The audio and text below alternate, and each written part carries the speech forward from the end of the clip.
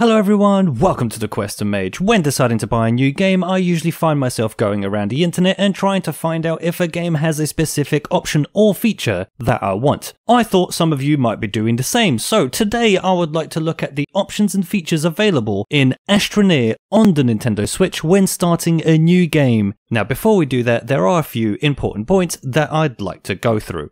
Number 1, these will be the options available when you start a brand new game. There might be some more options made available later on. Number 2 is the current version of the game. At the time of making this video, the game is at version 1.27.264.0. Number 3, the game itself is the physical retail edition. And lastly, number 4 is the type of Switch that I am using. I am using an original Nintendo Switch. So not the red box version, not the OLED, not the Lite, but the original one. So with that out of the way, sit back, relax, click like, subscribe, and hopefully enjoy. Here we go.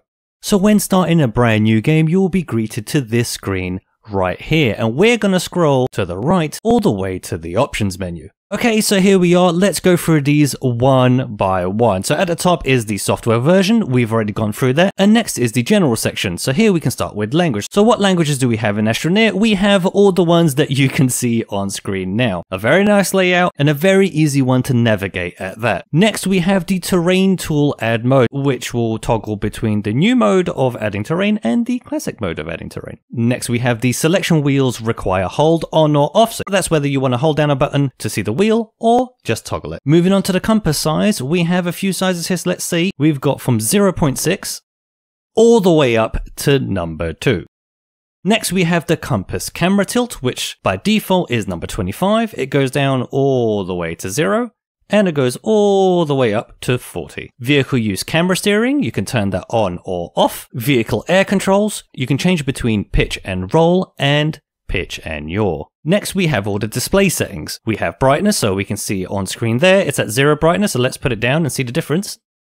All the way down to -50, and it goes all the way up to +50. Next we have all the audio controls, so we have the master volume, the music volume, the sound effects volume, the ambient effects volume, and the Astroneer voice volume. I'd like to point out here, you'd think that this would be in every game, but it isn't. I very much enjoy seeing games that have separate sliders for separate sound types, because sometimes the sound effects are too low, the music's too high, and sometimes you want to change that to be tailored to your preference. So that is the options menu that you see in the main menu. Now I know that Astroneer uses the same menu system in-game, so I'm not going to show the difference between in-game menus and the main menu itself. Another thing I'd like to point out here is I can't see any difference in the options that are available in docked mode compared to those available in tabletop or handheld modes. So let's move on to features. Starting off with Amiibo support. Does this game support Amiibo? No, it doesn't. Unfortunately, would have been nice, but it doesn't. Button remapping. Now, this is one thing in this game that I really want to talk about, because the button remapping, as you can see on screen now, is actually really, really good.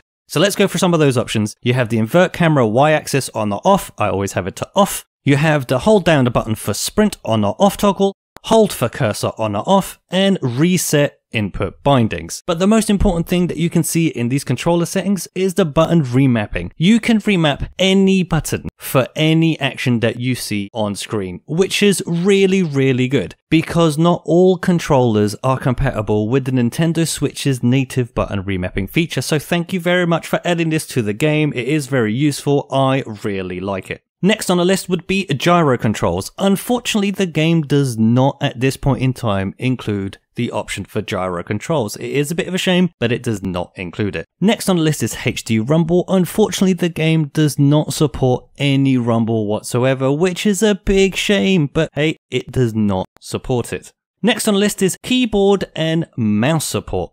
Now, with Astroneer, I am really happy to say that it does indeed support native keyboard and mouse support. As you can see on screen, we have some similar options. So we have the invert camera Y-axis, hold to sprint, hold to orbit camera, and the camera orbit sensitivity. So we can change the sensitivity from 11 down to 1 and all the way up to 50, which is really good. And as you can see, the key bindings for the computer version are actually all intact here in Astroneer on the Nintendo Switch. This to me is an absolute plus. I absolutely love the fact that we have that option on the Nintendo Switch. It allows you to use the Nintendo Switch as a mini computer of sorts. Now, I will be showing some footage on screen of me playing with a mouse and keyboard. You should be seeing that now. Just so you know, I'm using a mouse and keyboard both connected via one 2.4 GHz USB dongle. Next on the list is screen rotation. In TV or in tabletop and handheld, this game is obviously a horizontal game and it does not include any other type of screen orientation. Next is screen scaling. This game does not support any form of screen scaling. Now you might ask yourself why I'm mentioning screen scaling. It's because I'm one of those people that have a 5x4 monitor, and then with some games I like to actually use the stretch option because it displays very well on my 5x4 screen. I don't like seeing the way that widescreen games are displayed on my 5x4 monitor, but again that is predominantly with retro games, and this is not a retro game. So that is it. We've gone through the main options available in Astroneer in the main menu, and we've gone through some of the features that it has. If there are any features that you would like to see me add to these videos going forward, then please let me know down below. Now that's going to do it for today's episode. Thank you very much again for watching. If you like what I do here, please click that like button down below. If you want to see more, then please click that subscribe button, because that is the only way this channel can grow. Now I hope you liked this video, and I hope to see you in the next one. And until then, thanks again.